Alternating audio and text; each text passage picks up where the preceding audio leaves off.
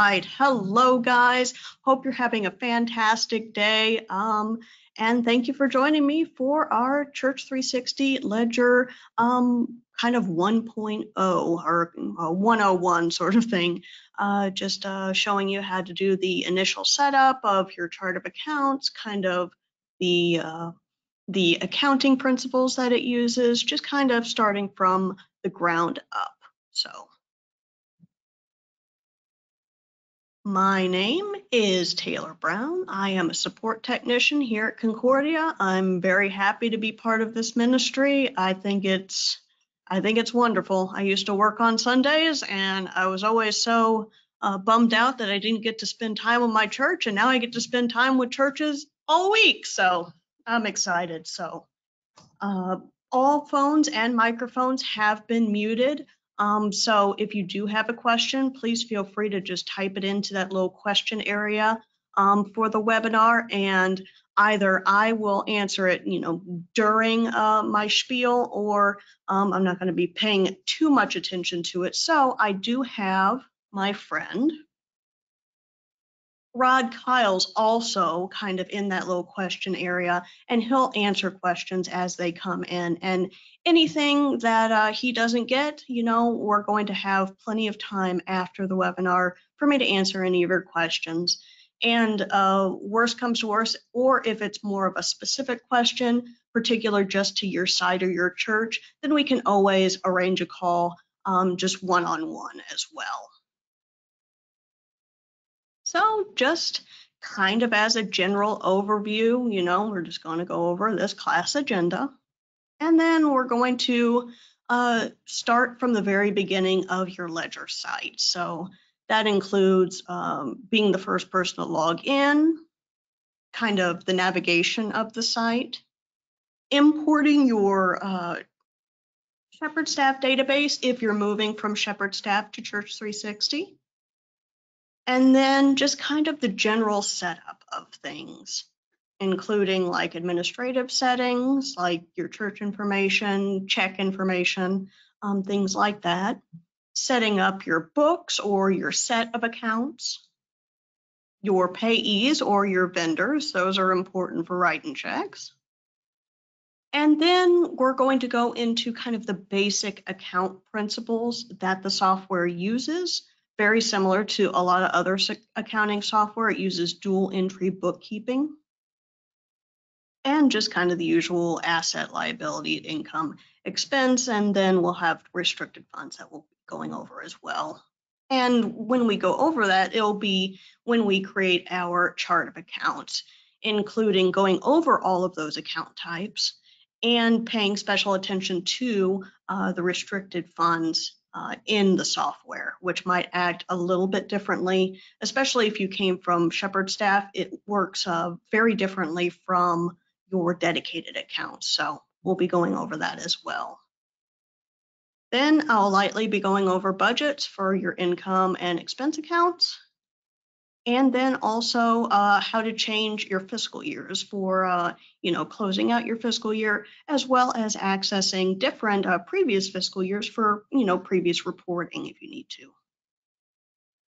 Then we'll just have just a brief little quiz. I'm not going to tell your pastor, it's not graded, but just to make sure that we hammer in those particular aspects of the software. And then the rest of the time, it's just completely dedicated to a Q&A session. So I'm more than happy to stay here as long as you guys need. And looking at my material, it is kind of packed full of content. So I'm probably going to end up taking probably the full hour. It might be a little shorter, might be a little longer, but I am going to try and stay in that hour-long window.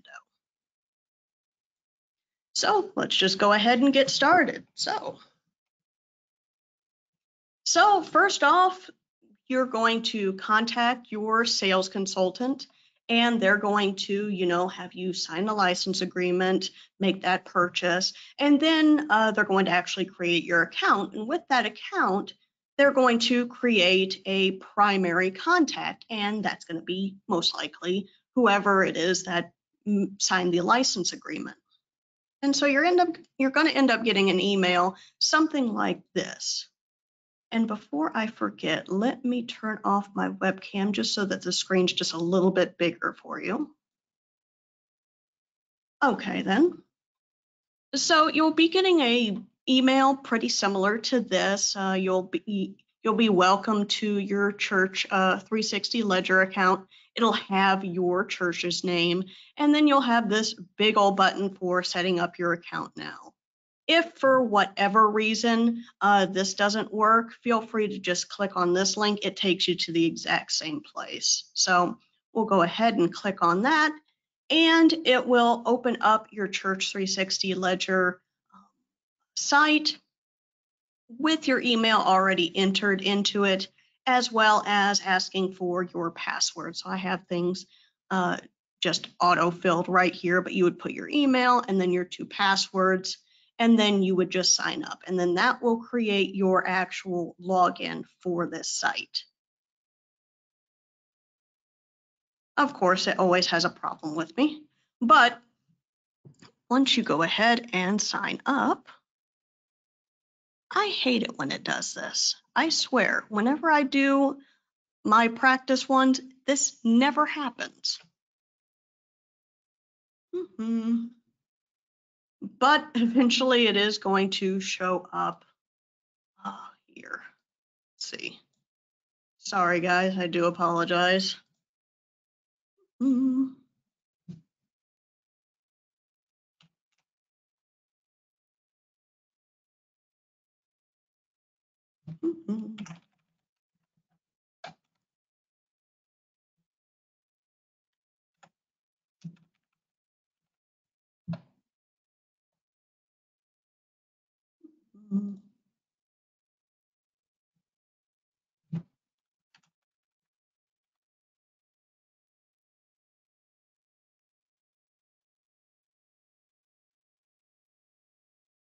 There we go. Okay, thank you for your patience with that. So once you actually, click to create your login, once you click sign in, you'll be taken to this church details page, and you'll just want to make sure that everything is put in as you need, for things like your checks or your statements or stuff like that. You can always change this later in your account settings, but just to get off on the right foot, you can go ahead and put in your church details here. And once you submit it, then you'll have 2 options. So it's important that you make your decision right here, because until you contact support and we go in and reset your entire site, you're never going to be seeing this this part again. Let's see. And so if you're moving from your Shepherd staff, if you had like the Shepherd staff finance module, you do have the option to import your database. And you could always use this kind of right-hand option. You would basically just choose the file, and then you'd go into your file explorer and choose your database. And then you would choose whether you wanted to import everything or just the chart of accounts. The reason I want to bring this up is because if in your finance module, if at any time you had any dedicated funds, because the move from dedicated funds to restricted funds is so different, if you do have dedicated funds, only your chart of accounts and balances will be brought over. So it's important to keep that in mind, that if you do have any dedicated accounts, your transactions will not be imported. But otherwise, you can definitely choose whether or not to import those transactions. And then once you add that database, then you'll be able to choose what asset accounts you want to connect those dedicated accounts to. But if you're starting just from scratch, then you can take the former option and just start your own book. You can always just choose your first book name. It could just be Christ Community. if I can spell. Just whatever your first book is, it is going to be your collection of accounts and transactions. So it's going to be just kind of self-contained. So you're going to want to make sure that if you do create multiple books, that they are going to be separate accounts, separate everything. So most churches are only going to have that one book for their main account. And if they have something like uh, a cemetery or a school or some other daycare program where they have their completely different set of books, then you might want to create a new one. But otherwise, everything is going to be contained into this single book.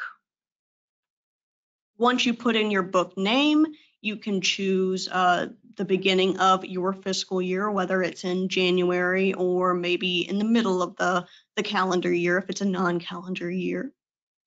And then you can choose the start date for the book.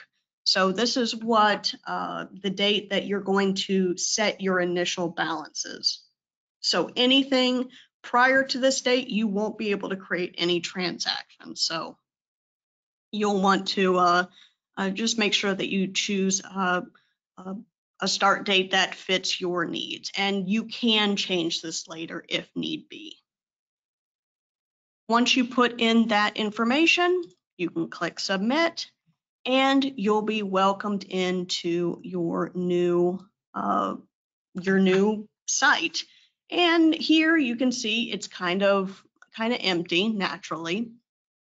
But once you start putting more and more information in it, then you'll be able to see it kind of come together. Before I go any further, I also wanted to make note of our URL. So you can notice up here where it says christcomchurch.360ledger.com. The Christ.com.church, that is what we call your subdomain. So it's important to make sure that you know that subdomain so that if you ever wanted to go into a different site or a different device, and you wanted to go online and access your Church360 account, it's always going to have that same subdomain. So if I ever wanted to go home and access my ledger site, I would just remember christcomchurch.360ledger.com, and then I'd be able to log in and work on it. If you have different 360 facets like Church360 members or Church360 Unite, they're going to share this same subdomain. So for your member site, it would be christcomchurch.360members.com or .360unite.com. And so then they will all be able to sync and kind of talk to one another in various ways. Not really unite in Ledger, but they will all kind of share that subdomain, and so that's just an extra security feature so that only those kind of sites talk to each other.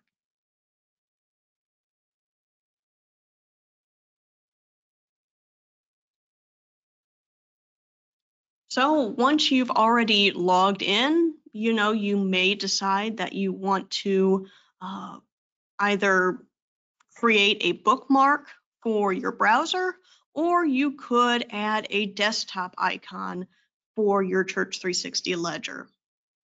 And either one are possible. Once you're already logged in, you'll be able to say this is Chrome. You could go up here to where these three dots are. And under here where it says history downloads, and then there's bookmarks. And here you'll be able to bookmark this tab. So then, if you have a bookmark menu, then whenever you want to access your ledger site, then it'll just be that much easier. And on the other hand, if you wanted, say, to have an icon strictly for Church360 Ledger, you could kind of just click on or kind of click and hold this icon right here where this little dollar sign here, and you should be able to move that on over. If it doesn't, you can also click on the URL and move it on over. It'll say that it can't, but you'll be able to add in your own shortcut on your desktop if that's just a little bit easier. So next we can just go over our navigation, and I just want to reopen another site right here where you can kind of see when it's kind of filled up, where it has more accounts, more activities. You'll be able to just kind of see really what Church360 Ledger is all about. So here on the very top hand or the top corner, you can see your home button, which is this little $ right here. Whenever you want to just go straight back here to the home page, no matter where you are, you can always just click on here and it'll take you right here for your different summaries. Right next to it, where it says Christ Community Church, this is your current book. And you can see this little caret right here, and it shows that it's a drop-down menu. If you click on it right here, you can see the various books that you might have created. So again, your books are going to be just separate collections of accounts. So these are going to be completely separate accounting-wise. So anytime you move anything from, say, Christ Community Church to, say, school books, then it's going to either be written as a loan if you intend to pay it back, or it's going to be a gift, most likely in the form of a check or other payment, and then deposited into that other book as if they are just completely separate entities. But we'll go over that in transactions tomorrow as well. Moving over a little to the right, we have a print queue, and here you can see this little 22 right here. It shows you that there are 22 checks in your check print queue. So you can always go down here once you write a check, which we'll go over more tomorrow. Then it will end up showing here in your print queue, and directly from this queue, you'll be able to print it or just kind of mark it as printed if maybe it's like a handwritten check. One more over, we have our pending transactions. So if you have any sort of recurring transactions or anything that's planned, or if you also share a subdomain with a Church360 member site. Our Church360 members is our church management software where you can put in things like your members and attendance information, as well as offerings. So in addition to being able to print off reports like contribution statements in members, not only will you be able to attribute those offerings to those people, but when you enter in those offerings, those batches will actually come over to Church360 Ledger as deposits. So instead of having to just manually put in those offerings, you'll be able to add those in by using these pending transactions, which again we'll be going over just a little bit more tomorrow. In this spiral bound notebook sort of symbol, we have our 4 main reports: our general ledger, income and expense, chart of accounts, just the report in this aspect, and the balance sheet, as well as the event log. So those are the 4 or 5 main reports in Church360 Ledger, but many of our views can be exported and kind of pivoted using Excel. We'll be going over more of that on Thursday for our reports webinar. Then we have this little gear icon, and you'll also see that in this little section, they are divided into 2 separate halves, so to speak. So this first half, the chart of accounts, budgets, fiscal years, and recurring and imported transactions, this is regarding this particular book. So all of these right here, all 5 of these, is in regards to just the Christ Community Church book. So if we wanted to access different budgets or different chart of accounts for a different book, you would go over here and change your book before being able to access that information. Then on the bottom, we have more of the general things. The general users, roles, books, and payees, those are all in regards to the site itself. So it's more general, more overarching, and you'll have much more control over exactly how the site works with your different books. So I'll be coming back to that in just a second.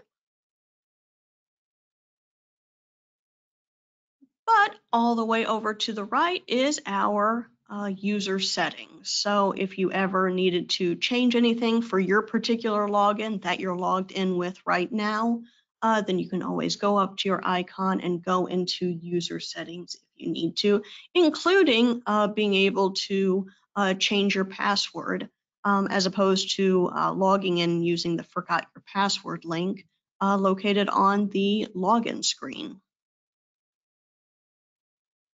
Then right underneath, we have this little white bar, and this is what we call the omnibar. And it's just kind of the omnibar for it being able to kind of travel wherever it is that you need. If you click inside of it, then you'll have access to all of the accounts for this book, and then you can just go down here, find that direct account, and go straight there if you need to.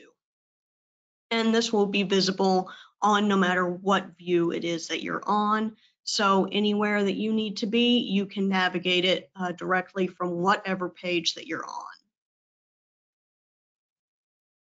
Then right next to it, we have a little button that says New Transaction, and this is where you create your transactions. If you click on here, you'll be able to create your transfer, deposit, payment, check, or journal entry just directly from the screen. And again, this will be located right above all of your screens, so you'll be able to create a transaction no matter what view you're looking at currently. We'll be going over how to create those transactions tomorrow.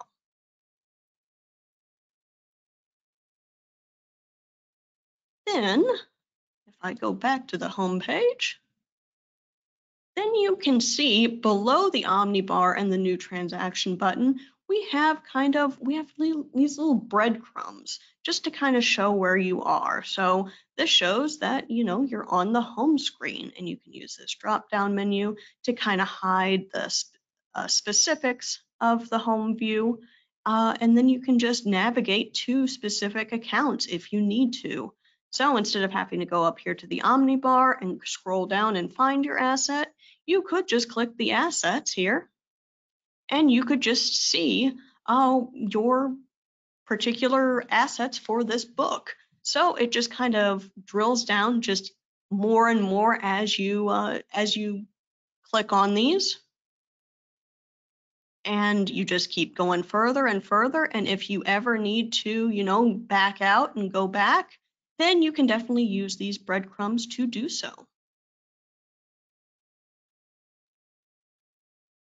Also, for most views, I can't think of any views off the top of my head except maybe the print queue. But most of our views, you're able to export to Excel if you just work with Excel better, or you can also print. So you could print directly from your browser if you so want to. So really, whichever reporting structure or any sort of software, any spreadsheet software that you are just more comfortable with, then we just want you to have that aspect, just whatever makes you more comfortable.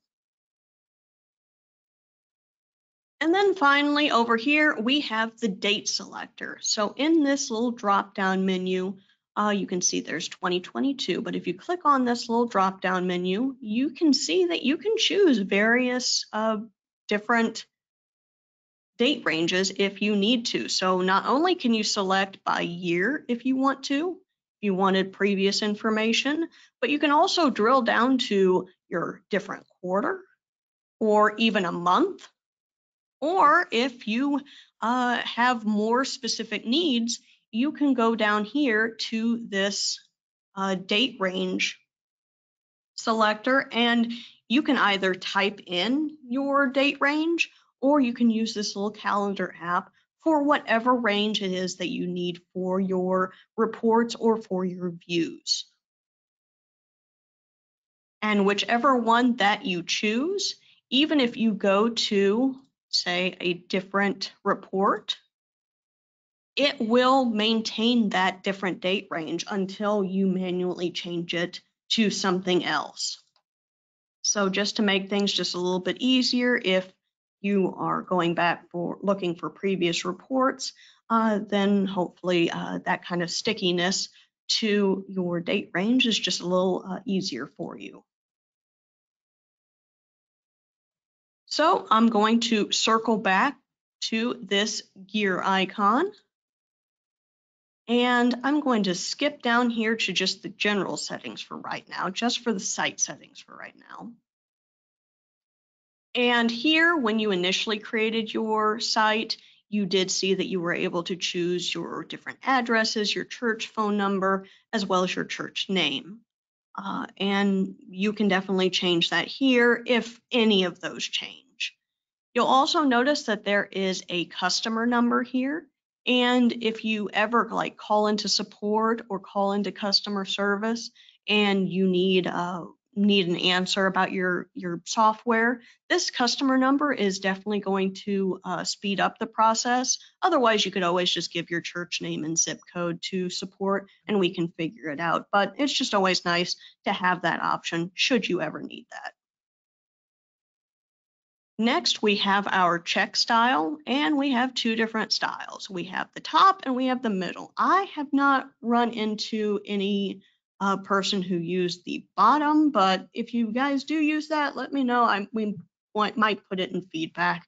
I'm not really sure. But you know, the top and the middle, those are definitely the most popular check styles.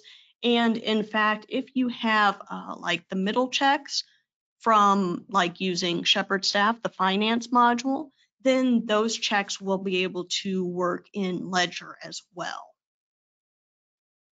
Currently, we don't offer 3 checks per sheet, but we definitely are always open for feedback, just depending on whatever the demands are. And once you choose this check style, once you go into the print queue, you'll be able to print from the browser just directly onto whatever check stock you have.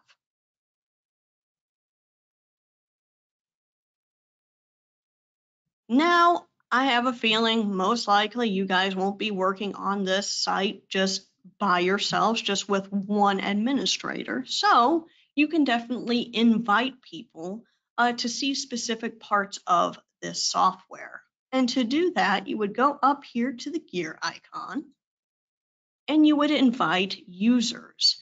And when you invite users, you'll be able to determine their permissions by assigning them a specific role. So let's just skip users for right now. Let's just go to roles because you'll want to create these before you invite people. So if we go over here to roles, you'll have a list of different permissions, just kind of defaults. It'll not be as many as you see here, but you can always create more if you so need to. Let's see.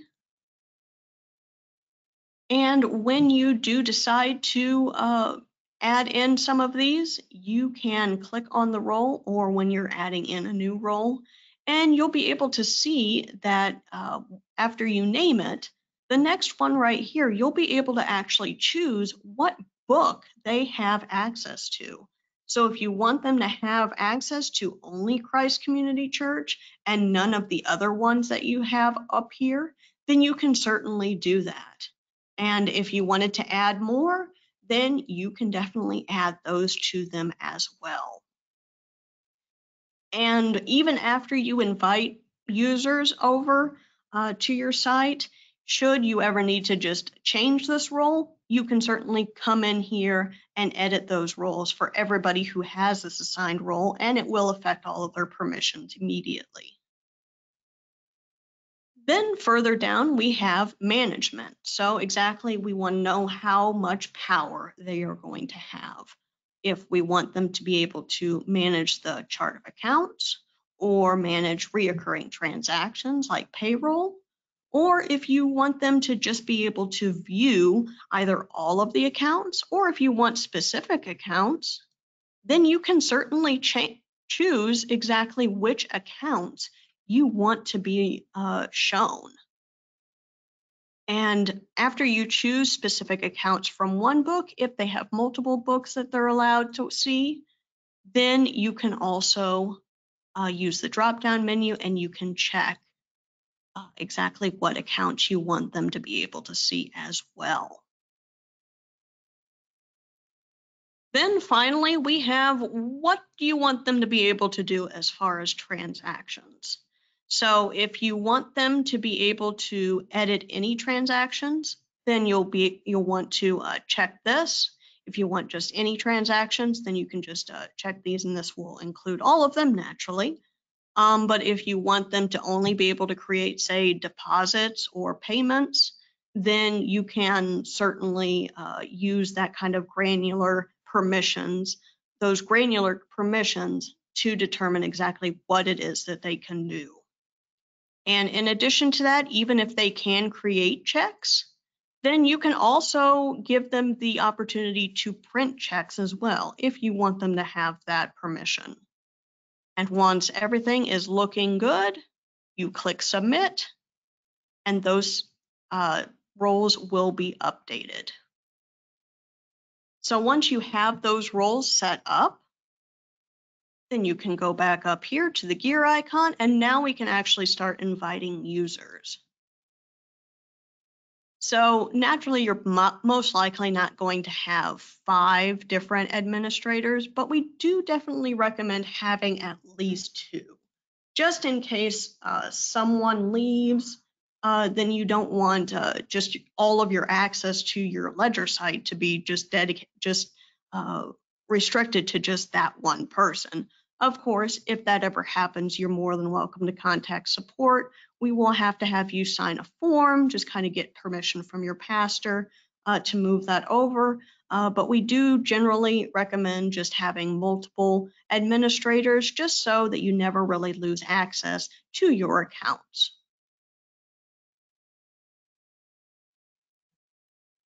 And just like roles, you can always come in here and you can edit those users. So if maybe one administrator, one person, is just no longer a treasurer anymore. So maybe they're just, a financial secretary, or maybe they're just doing data entry just to help out. So even if they get demoted or even promoted, you can always go up here and you can select their user, and you can select exactly what role you want them to have. So if they're just go down from administrator to just the assistant admin that we had edited previously, then we can just remove the admin role and just add in the assistant one. Another thing that you'll notice is that you also have the option to resend an invitation. So if you do add in a user and they're like, I didn't get the email, could you resend it? You can always go up here to users and just select their particular email address, and then you can resend that information if you need to. We'll go ahead and save those changes, and it'll be marked as such. And then we have our new assistant.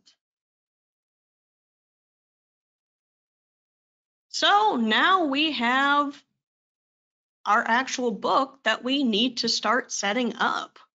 So we can go back up here to the settings icon. We've already went through all of the general settings for your site itself. Now that we have our book, now we can actually start setting up that book. And just to reiterate, we recommend having just one book for your entire entity, for your accounting books, or your accounting assets, liabilities, etc., all wrapped up into one. Most of our churches wouldn't have more than maybe one or two. So, if you don't have four like I have, then no worries. It's just more of an example for you. If you needed to ever edit that book, then we could go back down here and we can select our books. And just like roles and users, you can go over here and you can edit the name, and you can definitely see what the starting date is for as well. Whenever you update it, just click submit and everything will be good.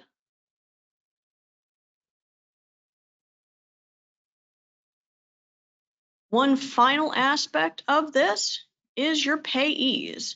And this is kind of unique in that your payees are attached to your site and not just your books. So, even if you have different books, different accounts, different payments, etc., then you can still pay the vendor because you're probably going to pay the same power company or the same water bill or whatever. If it's in the same vicinity, then you're going to still use the same vendor information. So if you ever needed to add in a new payee, you could go to the gear icon, click payees, and then you'll notice all of your payees here. If you scroll down here, you can add a new one at any time and just enter in the name, company, address, whatever it is that you have. I believe the first name is the only one that's required. You do not need to have a last name, but just so that you have the most as much information as possible, you can always just put in as much information that you have. And in addition to that, you can also add in notes just for certain references. So if maybe I'm adding in Ken Williams as maybe a new employee, then I can add him and then submit it, and you can see that he is created right here. And if you ever needed to just edit his information, you can just click his row and add in that information. And I also, when you hover over it, you can notice that there's this history icon. And if you click on the history, then you can see all of the payment history as well. And we can always just use the breadcrumbs just to go back should we ever need it. It's a little faint, but in the event you ever need to delete a payee, it's not recommended naturally if you have transactions for them, but you can click this minus button and you can either delete it or deactivate it. So if it does have any sort of transactions, then it does want to retain that information. So you'll be able to just deactivate it if you are no longer using that vendor. But if you use, say, Ken Williams, I have no transactions for him, then I can go ahead and delete it. So this is also a quick way to see if there's any transactions, but just to be on the safe side, wouldn't recommend just deactivating it willy-nilly.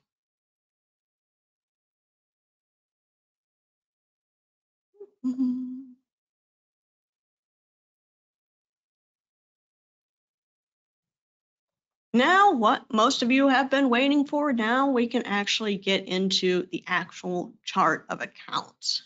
And so before we do that, because I love making you guys wait, let me just go through those different account types real quick.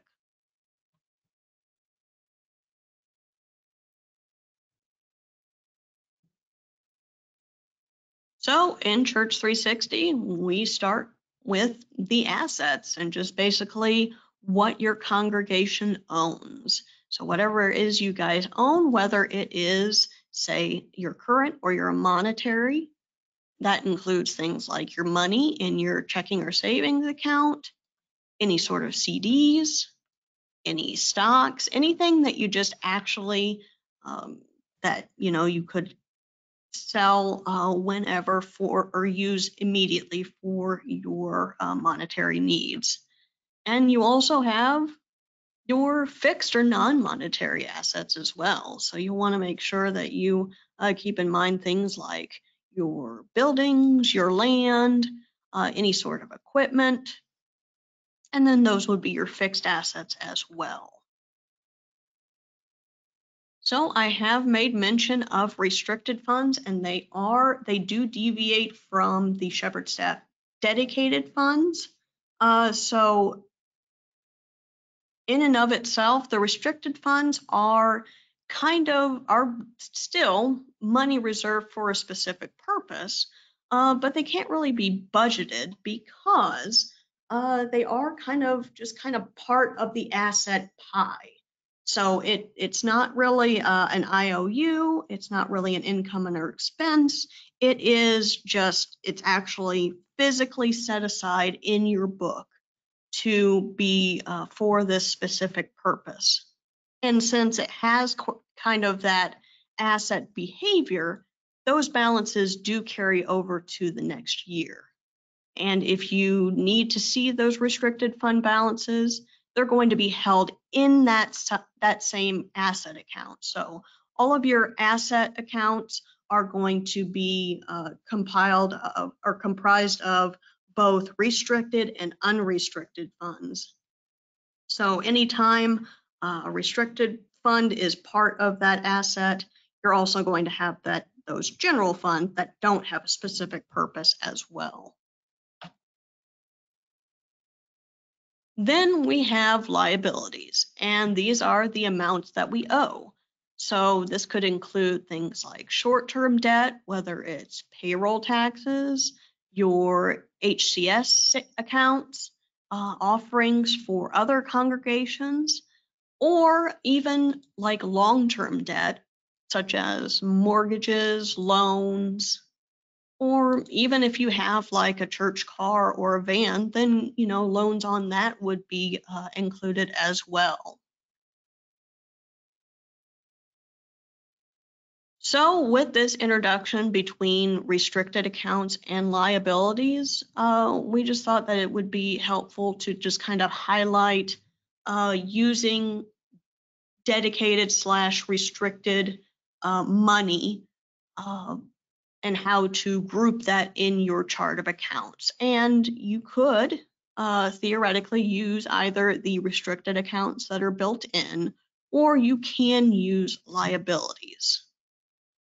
But just for the sake of argument, we do want you to know the pros and cons for that. And those for the cons would include things like you can't make a deposit to a liability account.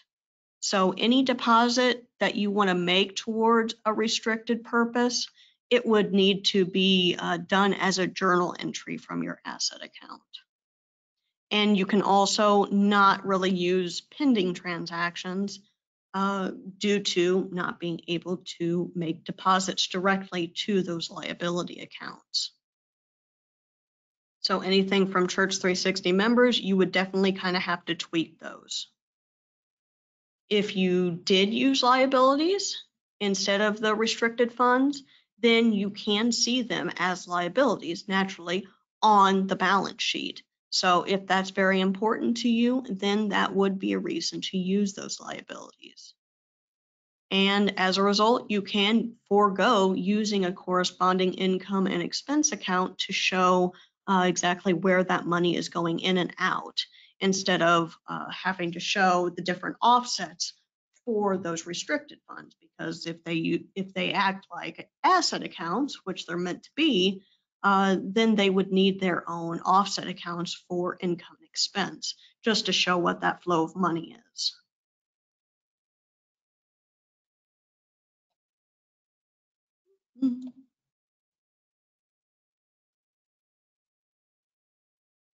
Next, we have income accounts.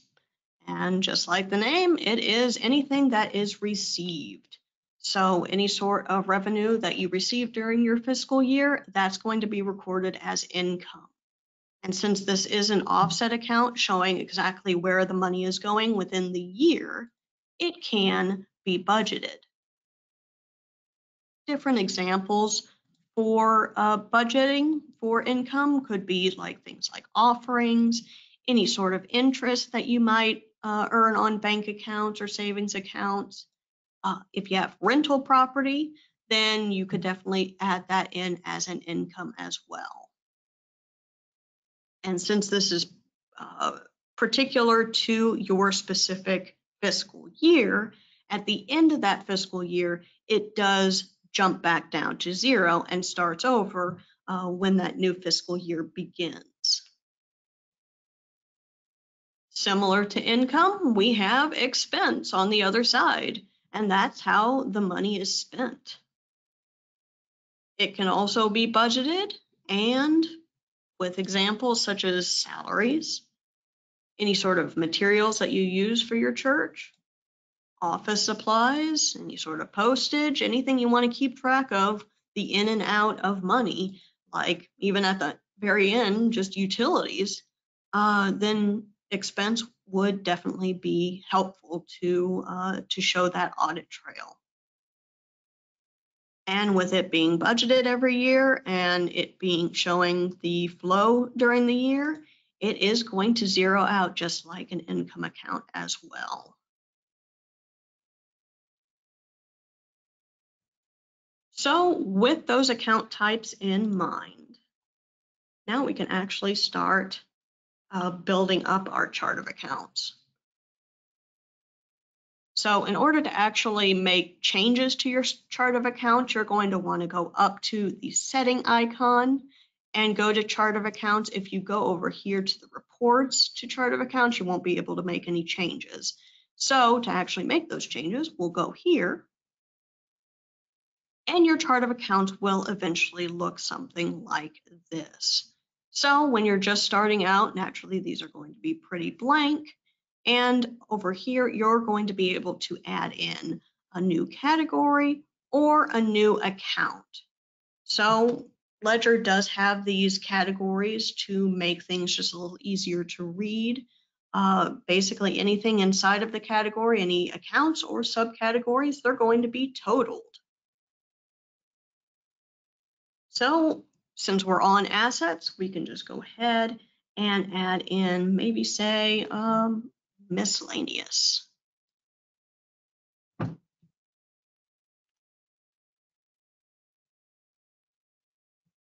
And here you can see that we have a miscellaneous for this book.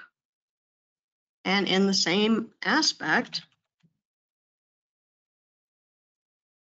you can create different categories. So maybe if this is more, or maybe a youth group, just miscellaneous expenses, you have just a separate account for that. Then you can certainly create a miscellaneous category.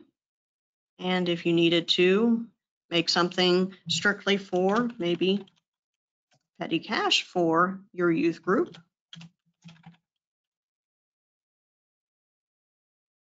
then you can create that and set that up.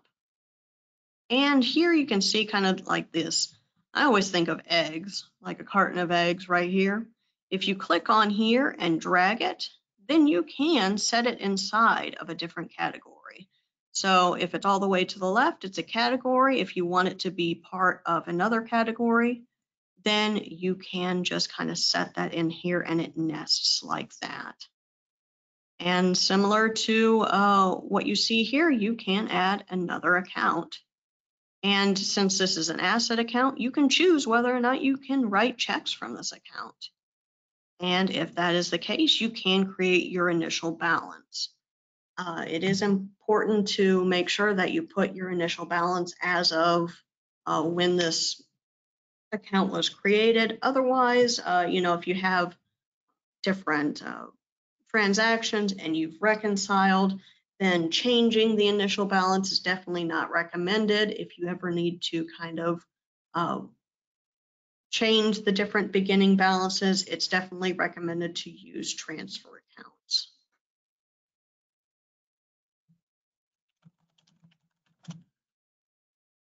And you can add in an account number if you want to, but say maybe it's just a brand new account and it just has $100 for your youth group. And then they can just have that particular asset account for them. And then you can click the egg carton here, and you can either put it in just for the miscellaneous youth group. And you can see here that it does total within the category, or you can have it within the petty cash group. And you can see that it's totaled there.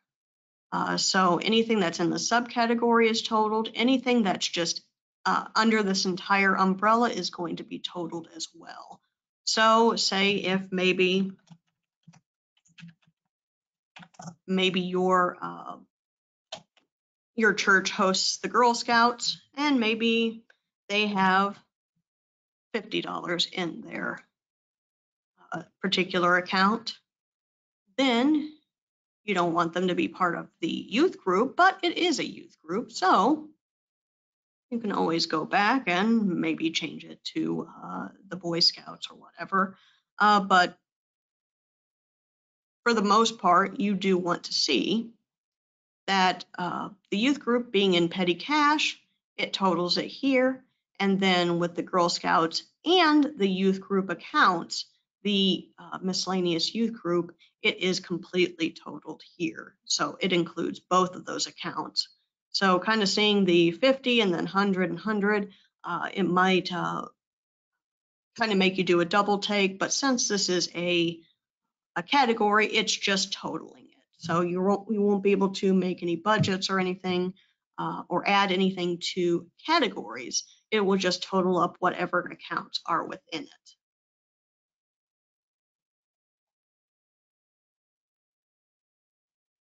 And then once you create any sort of asset account, you can see here, you can add a restricted fund. So here you can see that the USAA checking, it has both a building fund and a restricted fund. So in creating the building fund, this unrestricted account was created, and it's essentially just this or whatever your overall checking account is minus whatever is in the restricted fund. So here you have 18,000 minus this 5,350, and you get this. So it's just basically a calculation. And if you needed to add a new restricted fund for this particular asset account, you certainly can. So in addition to the building fund, maybe this checking account is going to have a mission fund for its particular asset as well. You're more than welcome to have an account number, but overall, you just create another restricted account. Initially, you won't be able to determine an initial balance for this because, it's just a piece of the pie of this USAA checking. So you're going to have to move any sort of transaction from your restricted over to your mission fund. And we'll be going over that for transfers during our transaction webinar sometime tomorrow.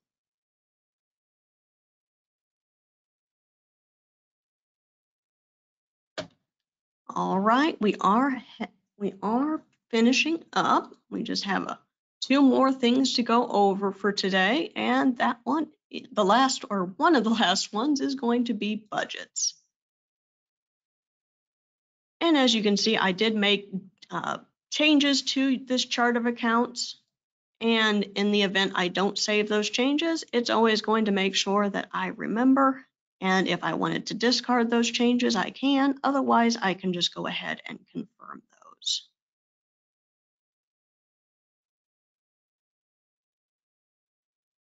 So once we navigate away from that chart of accounts, we have our budget area. And here you can see that some of them are kind of grayed out. Those are the categories. And the ones that are kind of in the white lines, those are the actual accounts. So these are what you're actually going to edit. And here you can see that you can choose just the overall total, or you can choose a monthly total as well. So here you can see for this youth fund, it is at $1,200 for $100 each of the 12 months.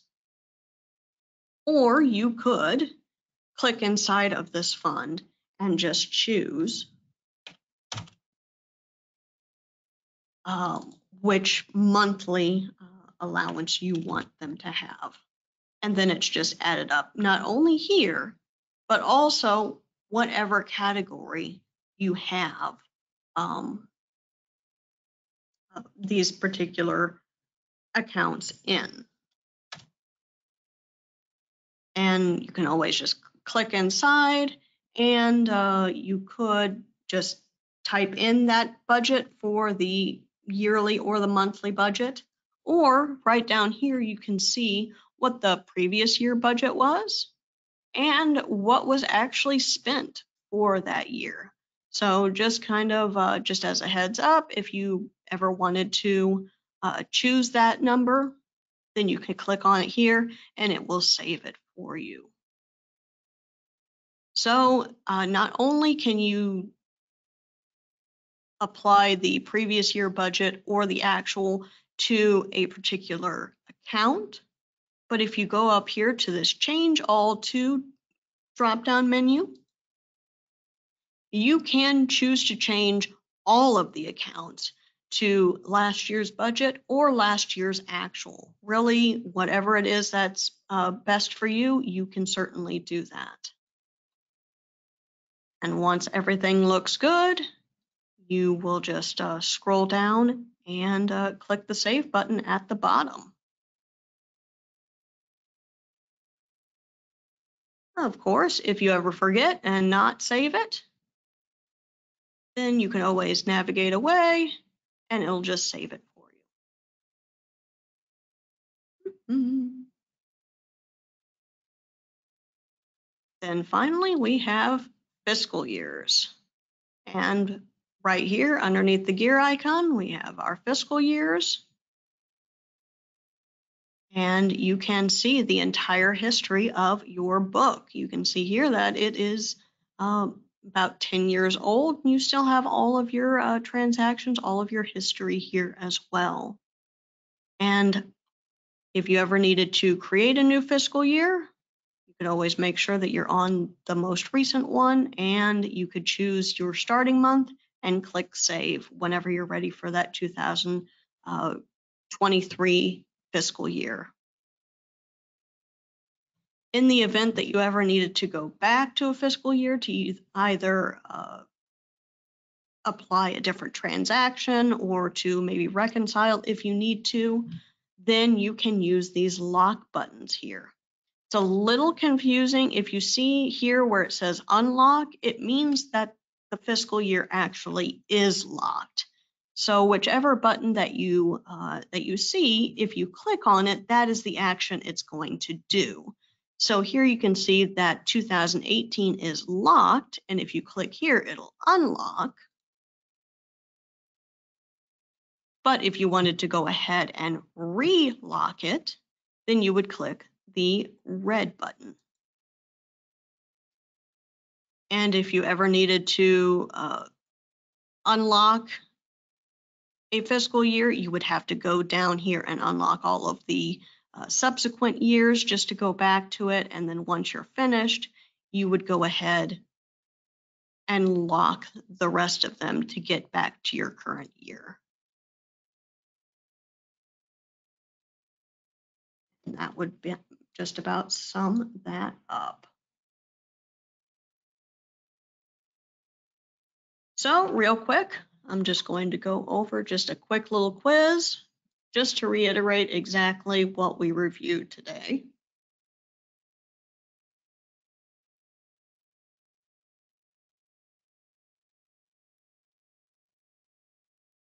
And that first question is going to be, What type of account is used to create a bank account? Is that the asset account? Is it a restricted fund, which acts like an asset account? Or is it an income account?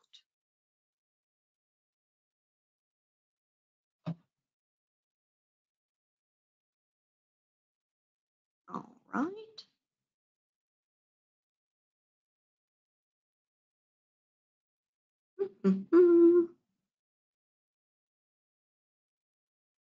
Okay, wrap that up. That answer is an asset account. So an asset account is just anything that your congregation actually owns, and that includes the money that is in your bank. So that includes your bank balances. Next, if your church decides to take out a loan, what type of account would it actually be? Would it be an expense because we're paying it back? Is it an income because we initially brought it in? Or is it a liability?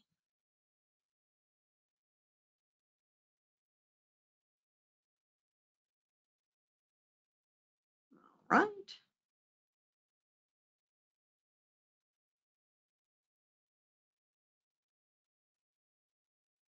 And that is a liability. So anything that you owe that you need to pay back, it is considered a liability. So if you take out any loan, then it will be a liability. The only time it would not be would be if it was just a gift and not a loan.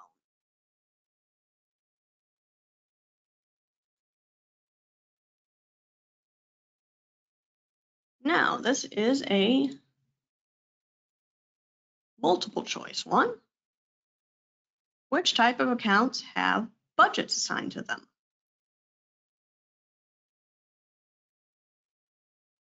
Mhm.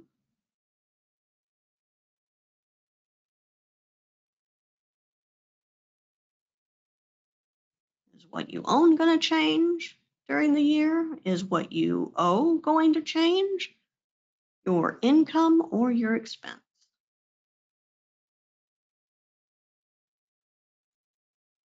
That answer is C and D, the income and expense.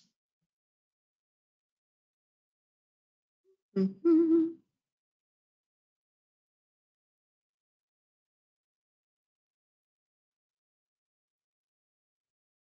And then finally, we have, is a restricted fund, will it carry over its balance?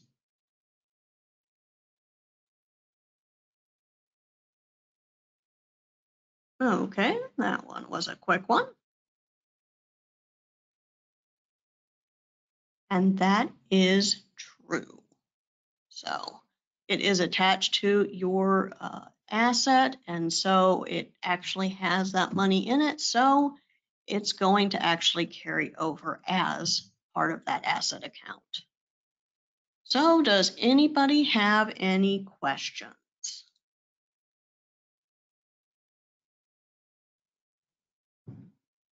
Nope, doesn't look like it. All right then. Then I hope you guys enjoyed today's webinar. And if you guys have any questions, please feel free to reach out to us. We are always happy to help you, and we'll just talk to you soon. Thank you so much, guys. Have a good one.